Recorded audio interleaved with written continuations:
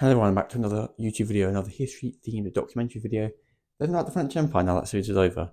However, we are moving on to a nice little video here, which is one of my most favourite parts of history, empires and European conquest and expansion. And today we are looking at a very interesting topic regarding that, and that is the scramble for Africa. So we'll see the link down in the description. Let's begin.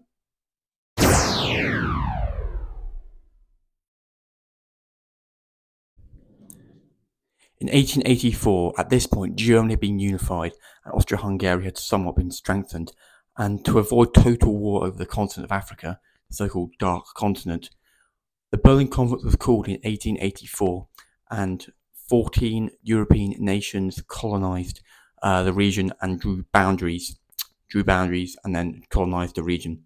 Because of course not all 14 nations like Norway, Sweden, even Russia, of course, are underrepresented and didn't get any land. Take a look at this just here, and this really shows the astronomical scale of what just happened in this immense conference.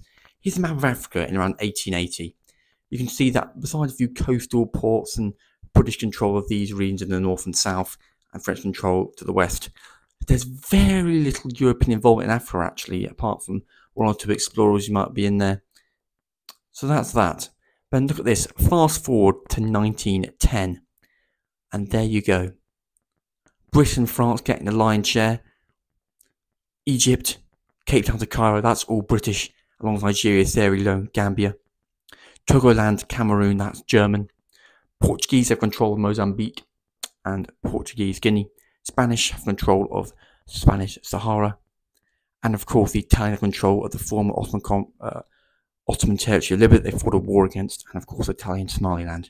An absolute huge change in territory, with only Ethiopia remaining free along with Liberia, and no African or actually black representative was at the Berlin Conference of 1884. So what had just happened? Well, Africa had now been completely and utterly transformed for the next 3/4 of a century, from 1884 to subject to now European colonization. And it's no surprise that these ideals, people like Cecil Rhodes, this idea that believing that you are the first race in the world and you do need to, the more of the world you inhabit, the better it will become. And of course, very scary master race theologies.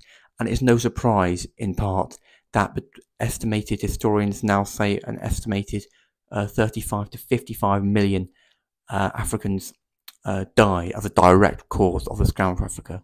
Check out my Congo video to find out that King Leopold II definitely took his lion's share of that. So this has of course all been achieved by absolute brutality and pretty significant conquest.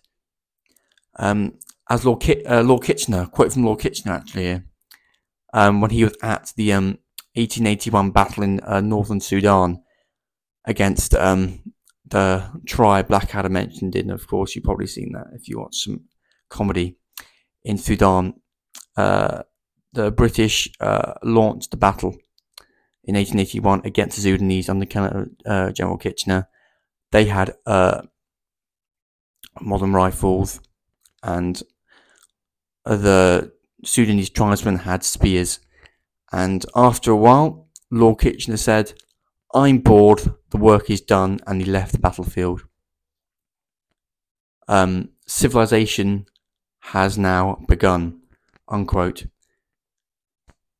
The British had a very strong ratio of victory against the Sudanese warriors because they had machine gun, first Maxim gun, the first ever type of its kind against the Sudanese warriors, which is why so many were killed. And of course, it continued in the French conquest in Algeria, I've already mentioned in the previous French Empire series, the Italo-Ottoman War in 1911-1912, and Italy trying to subjugate Eritrea and then failing to subjugate Abyssinia, which of course remained independent along with Liberia. So Africa had now been modernized. Literature, language, culture had been spread to the continent, which to this day actually remain quite positive aspects of it. However, this is achieved by a very dark shadow of brutality, colonization, and it's a fair argument to say the scramble for Africa is nothing but racism and about white supremacy trying to subjugate black people under a white rule authoritarian government.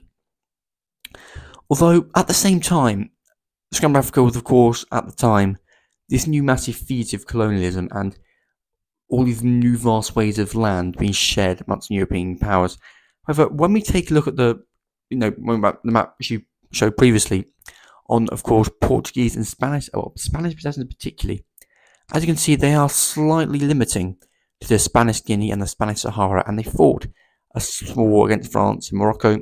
Yeah, with that Agadir crisis, you've probably already seen that video, in 1904, 1905, and that 1912 as well, and that had failed.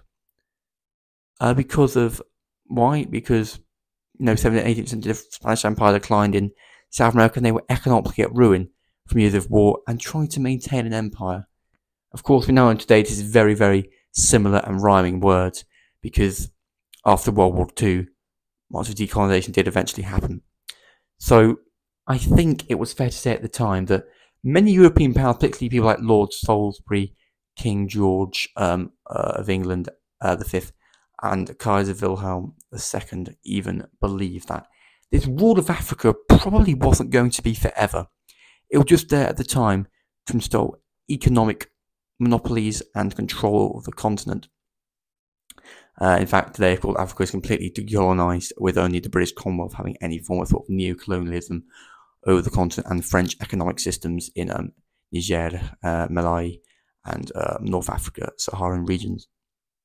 So that is the Scramble for Africa, a truly interesting part of history about colonialism, imperialism, and conquest, to show that within just literally, within a matter of minutes, without any African representation, Africa had been carved up, and the continent would change for decades to come, and was the reason things like the First World War, Second World War, and these very racist ideals that, of course, would later come, would take fold and only increase brutality of warfare, like I said, years to come. And following colonization, many African states then into civil war, or that fight between communism and capitalism. But that's another story. So thank you all so much for watching. I will see you in the next video. Remember, sources in the description. Goodbye.